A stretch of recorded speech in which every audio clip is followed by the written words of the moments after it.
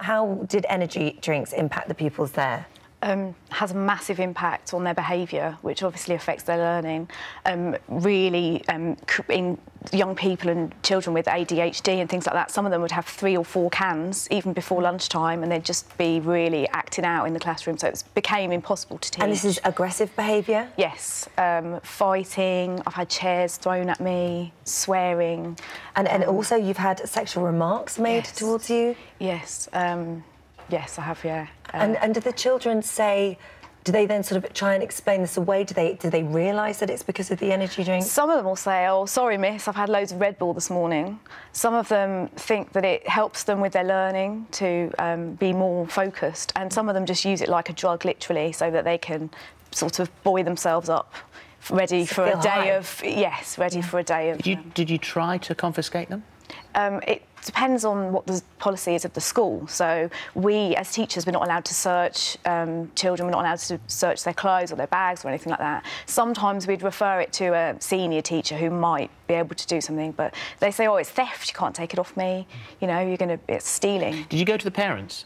Yes, the schools do sometimes go to the parents, and the parents say that they don't really have any control over what the children are spending their money on when they go out in the morning, you know. Well, we're going to talk about the impact of these sort of drinks on children's teeth a little bit later, and it is catastrophic. But for you, it made you decide to change your career. Yes, yeah, I quit teaching at Christmas.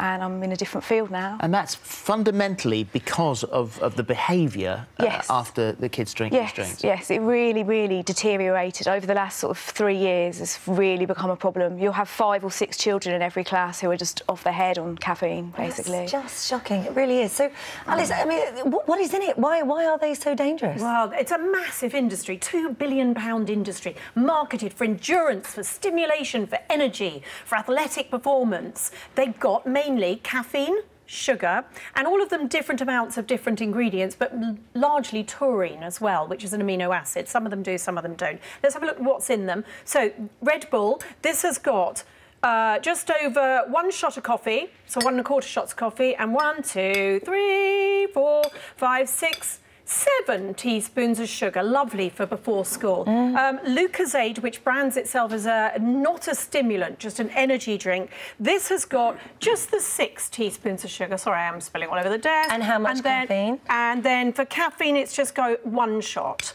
OK, let's have a look. I mean, you wouldn't even think about giving your kid a coffee, would you? I mean, you just would. That's in your head. People seem to realise that, but then it's in there. Monster, how much time have you got? 2.5 shots of coffee, just the 14 teaspoons of sugar. Oh, let's just put it all in, you know. 14 teaspoons of sugar. I mean, and children are replacing meals with this. Instead of having breakfast, waking up in the morning, they're waking up, having a can of this, going to school, and then they suddenly sort of almost needing to have more by lunch. And if you go through the rest of them, down here. We've got Rockstar Endurance, 17 teaspoons of sugar, more than 2.5 shots of coffee. Relentless, 14 teaspoons of sugar, just over half a shot of coffee. Boost, 7 teaspoons, just over 1 shot of coffee. And Sainsbury's Own, 7 teaspoons of sugar, just over 1 shot of coffee. I had a look at the back of the Rockstar can. It does say not suitable for children on the back of the can. Yes, that's what it says. And the British Soft Drinks Association said they shouldn't be marketed for children. But everyone drinks them. They are marketed and they are sold to children and they love them. Young people, it's a kind of an image thing. There are no restrictions. Waitrose is the only supermarket that has said, we will not sell these to under 16-year-olds. But what 16-year-old or 14-year-old pops into Waitrose before school in the morning? They don't. They go to the corner shop or they go to their local store. What are the effects on the body? I just don't think people realise how serious they can be. So a lot of people that buy these products don't know that they can have a serious effect on you if you have too much of it. These should not be taken by children at all. They are products aimed at adults. The high sugar content, we all know what too much sugar does. You know, long term it has an effect on obesity, heart disease risk, liver disease risk. It can affect your teeth, obviously, as we know. Obesity is linked to cancer, and therefore, you know, there's some serious stuff there. Caffeine, on the other hand, if consumed in small, moderate quantities, it's not going to cause you any harm. But in children, it is linked to behavioural problems, sleep disturbance, headaches, and we don't actually know what the long-term effects might be. We have had case reports from America of children dying There's been about 30 deaths reported in association with energy drinks. A large Canadian study showed that over half of 2,000 young people that were drinking energy drinks had at least one side effect. And some of these could be as serious as, you know, heart problems or seizures. And we do need to take this seriously. So a parent watching now who maybe hasn't put restrictions on these, what would you say to them, sending their kids off to school this morning? Because it sounds, now you know the facts, utterly irresponsible to let it continue. No young person under the age of 16 should be consuming these products, full stop.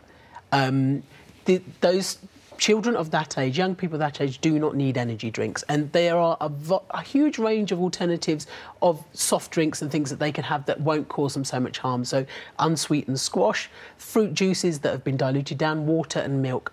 If they want hydration, that's fine. If they want energy, they will get that from their normal diet. They do not need these stimulating products. These are for adults, not for We had a poll this morning and we said, should energy drinks be banned in schools? Over 10,000 people have voted on the poll. 96% said yes, they should be banned in schools. Only 4% said no.